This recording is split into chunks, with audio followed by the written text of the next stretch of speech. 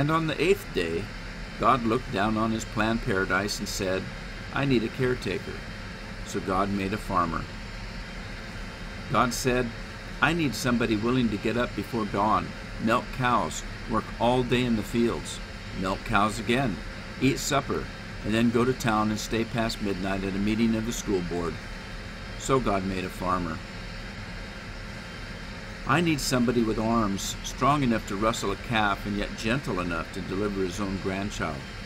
Somebody to call hogs, tame cantankerous machinery, come home hungry, have to wait lunch until his wife's done feeding visiting ladies, and tell the ladies to be sure and come back real soon, and mean it.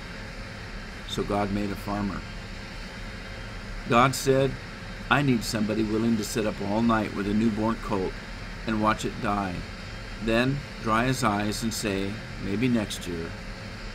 I need somebody who can shape an axe handle from a persimmon sprout, shoe a horse with a hunk of car tire, who can make harness out of haywire, feed sacks, and shoe scraps, and who planting time and harvest season will finish his 40-hour week before Tuesday, then, painin' from tractor back, put in another 72 hours. So God made a farmer. God had to have somebody willing to ride the ruts at double speed to get the hay in ahead of the rain clouds, and yet stop in mid-field and race to help when he sees the first smoke from a neighbor's place. So God made a farmer.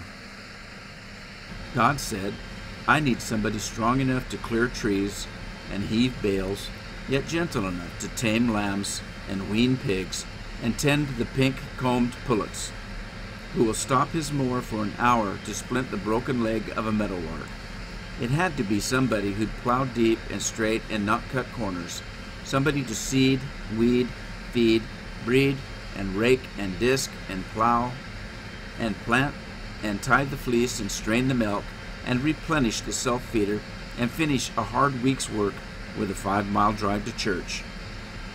Somebody who'd bail a family together with the soft, strong bonds of sharing, and who would laugh and then sigh and then reply with smiling eyes when his son says he wants to spend his life doing what Dad does.